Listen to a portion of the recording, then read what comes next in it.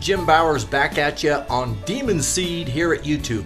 Hey, I just want to give you just a quick start guide to unpacking and flying your Phantom 2 Vision Plus. If you're looking at getting it out of the box and getting it into the air as quickly as possible, these are the things you need to do in order to get that done, okay? First of all, you'll get a bunch of paperwork and all kinds of manuals and everything with your Phantom. The first ones you can get rid of are all these ones in a different language. So there's French and Chinese and Spanish and all that sort of thing. So unless you speak it, just chuck them in the trash. The other thing you want to look for is the Quick Start Guide. That's this red folder right here. Look for the Quick Start Guide. That'll get you into the air very quickly. Okay, right out of the box, the Phantom comes without props on it. So it's going to have these little paper things on there. Just pop them all off and throw them in the trash. You don't need them. Now, when you put your props on, you're going to have two kinds of props. You're going to have a silver nut prop and a black nut prop. The silver nut props are your clockwise, or excuse me, your counterclockwise rotating propellers. The black props are clockwise rotating propellers. So to put your props on and to figure out what direction they go in, just look down here and it shows the direction that the prop needs to spin, okay?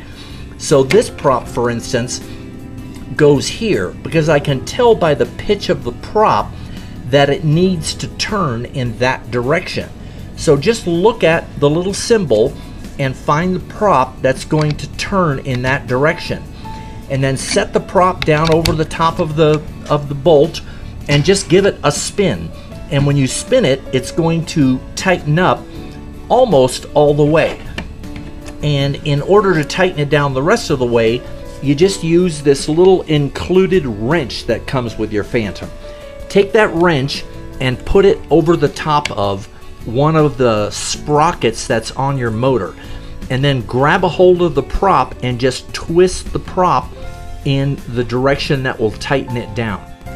So in this case, we're going to turn the prop counterclockwise. When we turn these, we'll put the wrench on and spin them in a clockwise rotation in order to tighten them down. And you only need to hand tighten it. Just give it a twist with your hand and make it snug. It doesn't have to be on there like a, like a nut or something where it's torqued down. It just needs to be snug and on there pretty tight, and you'll be good to go. The next thing you want to do is on your radio.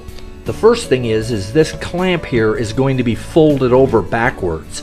I installed mine this way to bring the the iPhone, the cell phone, up as close as I could to me, because cell phones are pretty hard to see in the sun already. So I want the phone to be right in my face. So I mounted the bracket to the back bar of the radio. Your Wi-Fi extender, that's what this is, your Wi-Fi extender. It extends the range on your video out to about 2,600 feet. And without it, you're only going to get about 600 feet. So the Phantom Vision Plus comes equipped with this. You're going to need to charge it. So break out the cable that came with your Phantom. It's a USB to a USB 2 connector here. And plug that in there and then plug it into your computer or into a wall socket that's got the, your own little brick, and charge this up. When you charge it, you'll see power on, and then the system will go green when it's fully charged. On the radio itself, you want to install 4 AA batteries into the compartment in the back right there. Make sure they're good AA batteries. Don't install heavy duty whatever. They have to be alkaline batteries. Put 4 of them in there. Make sure you put them in the right direction. I noticed on the new Vision Plus, the switches here, they don't come marked GPS, ATTI, ATTI. It just says S1 or switch 1. If you're in the top position, you're in GPS mode. If you're in the second click, you're in ATTI mode. If you're in the third click, you're also in ATTI mode, unless you've set it up in the NASA software to either be in manual mode or in the fail-safe return to home mode, okay? Just remember that out of the box, it's going to come as GPS, ATTI, ATTI. Over here on the left side, we have the IOC switch. The IOC, or the S2 switch, starts out in off or home lock or course lock. When you first start flying, make sure this is in the off position. Off means you're not going to accidentally fly in the home lock or course lock position, which you do not want to do if you're a novice flyer. So your radio's all ready to go when you've got batteries in your radio. Your wireless extender is fully charged. You've got your bracket turned around the right direction and ready to mount your cell phone to, and your switches are in the up position. Turn your antenna at about a 45-degree angle. When you turn your radio on, the light should go constant green, so just look for that and your radio is ready to fly. The next thing you want to do is charge your batteries. Whether you got one battery or two batteries with your Phantom, you're going to want to charge them fully because they only come about 30% charged from the factory. And that's what it looks like with the battery connected. This battery is fully charged, so I'm not getting any lights on the front of it. When your battery is charging though, you'll get 4 LED lights that will light up across the front here. If it's only 25% charged, only the first LED will light up. Once it becomes 50% charged, the second one will light up. 75% charged, you'll have 3 bars. And when it's fully charged, you'll have all 4 LED lights lit up on the front, and you're ready to fly it. You can always check to make sure that your battery is fully charged just by pushing the button, and it'll show you how much charge there is on the battery.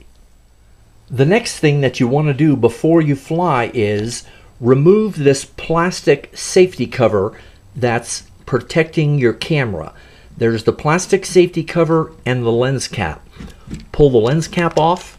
There we go. Lens cap off. And then it says right on there, unlock. So just slide that to the right and that will come off.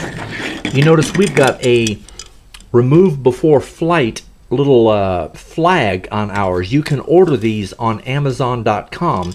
And if you hook it up to your plastic safety cover, then you'll always have a reminder to remove that before you activate your Phantom. You don't want this in place when you plug your battery in, because when the camera gimbal initializes, it's going to try to straighten out. And if that safety cover's on there, it's fighting against it. So always remove the safety cover, the safety bracket, before you power on your Phantom. It never hurts to clean your lens before every flight. There's nothing worse than flying, recording a bunch of video, and then when you look at it, it's all cloudy because there's a big fingerprint right in the middle of your camera. So just use a soft cotton cloth or even your t-shirt and clean off the front of your lens before you take off. Remember when you're flying which is the front and which is the back of your aircraft. The front is the side that's got the red stripes on it. When you're on the ground flying though, those are almost impossible to see. So the bottom of the Phantom has these LED lights all the way around. Those LED lights will always be green toward the back of the aircraft. Why DJI decided to put green in the back, I have no idea. Haven't a clue. I thought they should put red LEDs in the back like brake lights and green out in the front like go that way lights. But they're green in the back, so don't become disoriented. Always remember your green LEDs are toward the back of the aircraft. Now these that you see on the bottom of the Phantom landing gear don't come with the Phantom. These are my exclusive landing gear skids. They're made out of Lexan and they help to keep your Phantom from tipping over when it lands. Phantoms are notorious for tipping backwards and forwards onto their propellers when you come in for landing. These landing gear skids almost eliminate that entirely. because they give it a much better footing when it comes down on the ground. You'll notice that the front of the landing gear skids are only about 1.25 inches long. The back is about 2 inches long. The reason we engineered them this way is so that your camera doesn't see the landing gear legs in the front when your camera is panning or pitching downward. So these are a little bit shorter. You'll never see these show up in your shot unless you're in a real strong wind where the Phantom is pitching sideways. Sometimes they'll peek into the shot, but you can always crop them out. Anyway, the landing gear skids are a great modification for your Phantom 1, the 1.1, the Phantom 2, the Phantom 2 Vision, and the Vision Plus. We make them for all of them. So send me an email to jimbowers@foothill.net and I'll set you up with PayPal. They're $20 plus $6 shipping in the US or $12 shipping international. All right, we're all ready to go and it's time to fly. But before you can fly your Phantom, you've got to calibrate the compass. Remember, this Phantom came from, I don't know where they ship it from, but it's calibrated for there. Anytime your Phantom moves more than, let's say, 30 miles from your home or where it's been calibrated, you should always recalibrate the compass. The first thing you do in order to calibrate your compass is turn your radio on. Once your radio is on, then you plug in your battery. Once your battery is in, the Phantom is going to initialize. You can tell it's initialized by watching your LEDs underneath. The LEDs in the back are going to flash green. So the next step is go back to your radio and take your GPS switch in the top right corner and switch it 6 times. Just go 6 times. 1, 2, 3, 4, 5, 6. When you do that, this LED light on the bottom is going to switch from green to yellow, and it's going to be a yellow LED. That means the Phantom is entered into a compass calibration mode. Once it's there, take your Phantom and just turn it 360 degrees flat on its axis or on a surface. Once you've gone around all 360 degrees, that LED light will light up green again. So after you've done that, then turn it nose down. Nose down means the camera is facing downward. The battery is upward. So turn it battery facing up and then just walk around in a circle 360 degrees again. Once you've gone all the way around, that LED light will light up green again. I'm not going to actually recalibrate mine here because I've already calibrated and it's absolutely dead on perfect. If for some reason the LED does not go green and it's flashing yellow, it didn't take the compass calibration and you need to do those steps all over again. Flip the switch 6 times, turn it around flat, turn it around nose down, and see if you get a green light. If you do that over and over again, let's say 3 or 4 times, and you cannot get the compass to calibrate, you may have to do an advanced compass calibration. I call it a compass wipe. Just take any small magnet. Take the magnet, go down here to the compass, right here on the leg, you'll see the compass. Take that magnet and run it over the surface of the magnet. Do it once on the front, once on the back. Just swirl it around on there. Once you've done that, then go back, flick your switch 6 times again, take your Phantom, turn it around again, turn it up nose first, nose down, go around in a circle, recalibrate it again. You should be good to go. Now, I'm sure that some of you, if not all of you, have heard about the notorious flyaway. There's rumors out there that the Phantom Vision Plus has a tendency to fly away. That has not been my experience. I've flown 3 different Vision Pluses now in the last month, and not one of them has had a single issue at all. They were absolutely rock solid, dead on compass, flight stability, everything. They were just terrific. So all I can tell you is do not worry about a flyaway. If all you're ever doing is worrying about a flyaway, you're not going to have any fun flying your Vision. So just fly it. I can honestly tell you that the chances of a flyaway are probably 1 in 5,000. I have no idea what the number is, but it's some outrageous amount. When you hear about flyaways, the majority of those flyaways are due to some kind of pilot error. The pilot made some kind of a mistake. Either he got disoriented, thought he was coming toward himself when actually he was flying away from himself. That freaked him out and he thought he was having a flyaway. So there are different causes and effects for a flyaway condition. Most of the time, you've just done something wrong. There are cases where actual flyaways have occurred, and for those, there's really no science out there. There's no solution as to how to solve it. It's an internal glitch that goes wrong with the motherboard or the flight controller. The Phantom just gets a mind of its own and it just takes off. And there's nothing you can do about it. Hopefully, it runs into something, or it runs out of battery power and auto lands itself or something.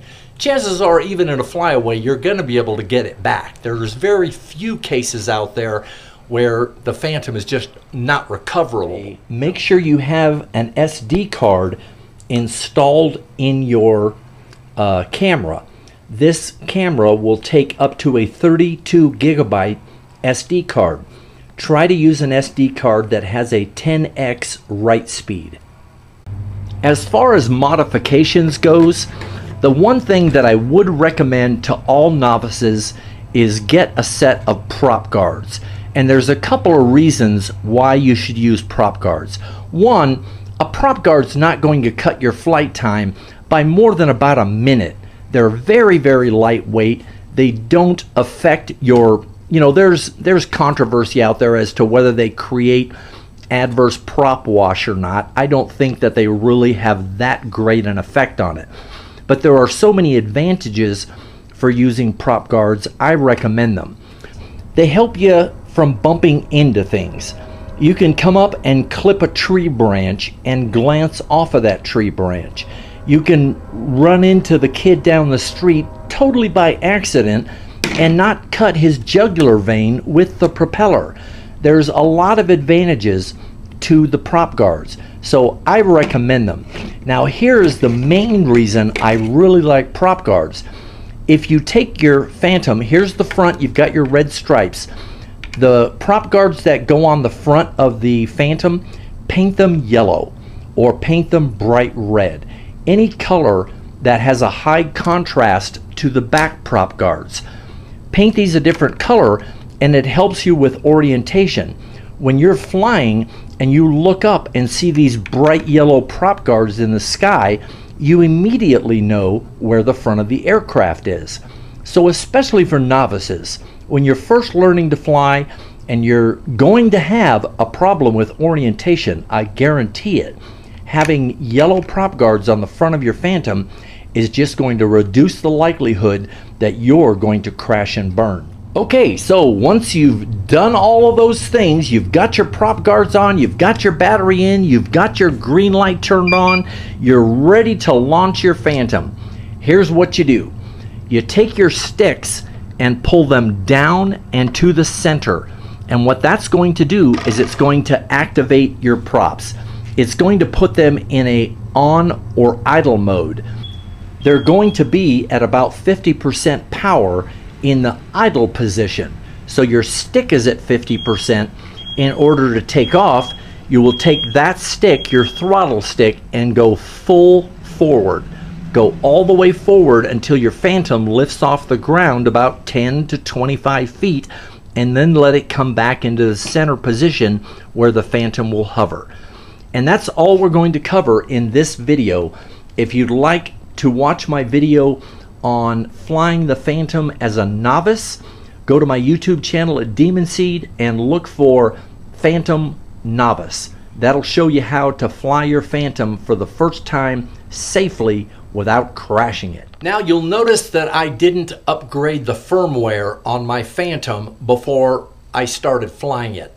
I'm waiting a little bit because the jury is still out as to whether the new firmware upgrade is really the right way to go. So I'm watching the forums and all the talk out there as to flyaways and problems and all that sort of thing. For right now, my Phantom is flying just terrific.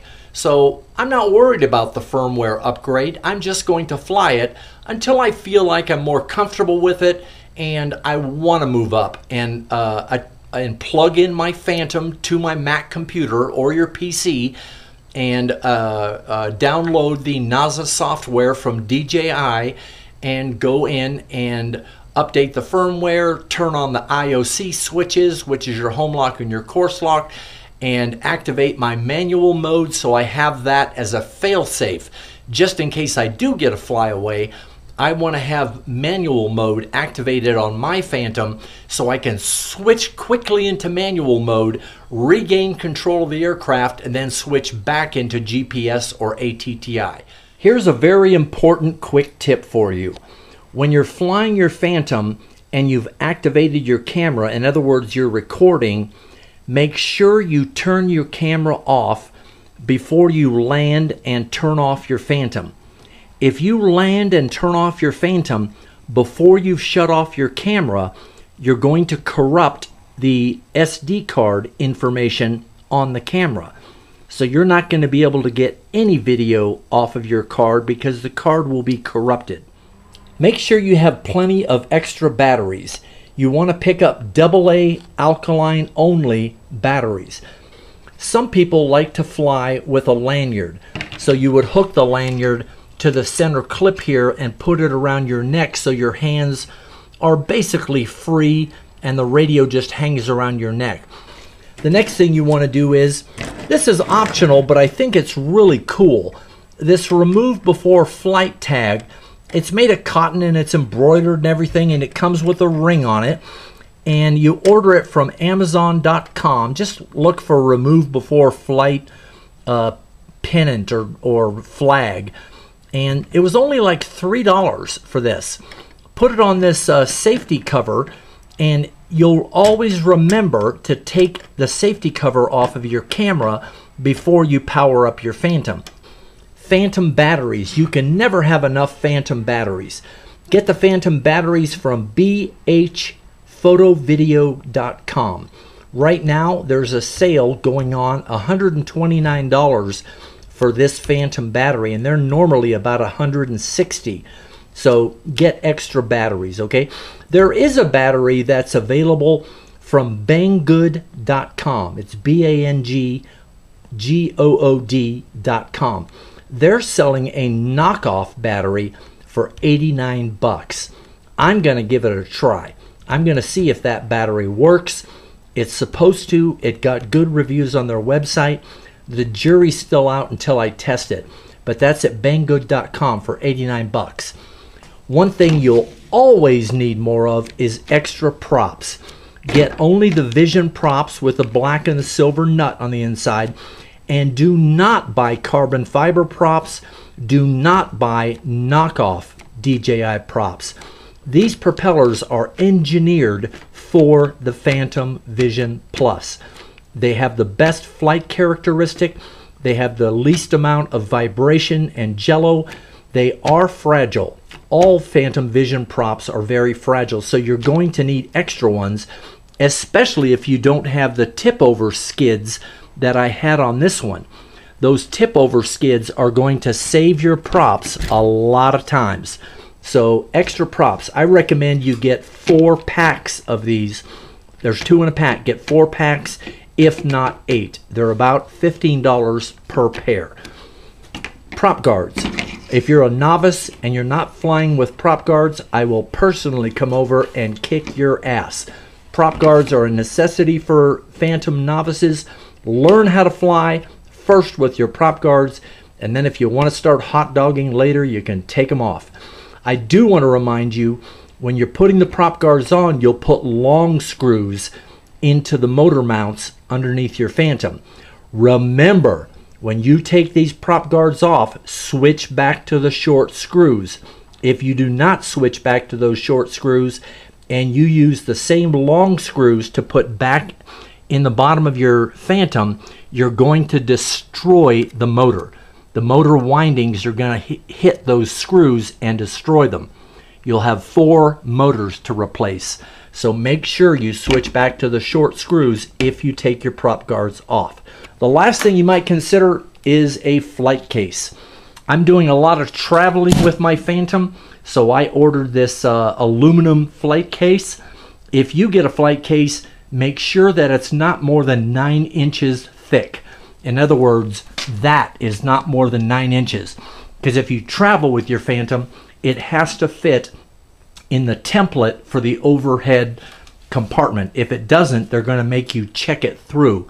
And I would much rather carry my Phantom on than check it. Okay? The last thing you're going to need is a Puggle. This is Max, and he is a purebred Beagle and Pug mix, and he's just absolutely my favorite friend in the whole world. Say hello, Max! Alright, buddy. Hey. That's it for another YouTube video, gang. I hope you got some good tips and tricks out of this. My name is Jim Bowers. Don't forget to subscribe for a lot more Phantom 1, Phantom 2, Phantom 2 Vision Plus videos in the future. Alright, have a great day.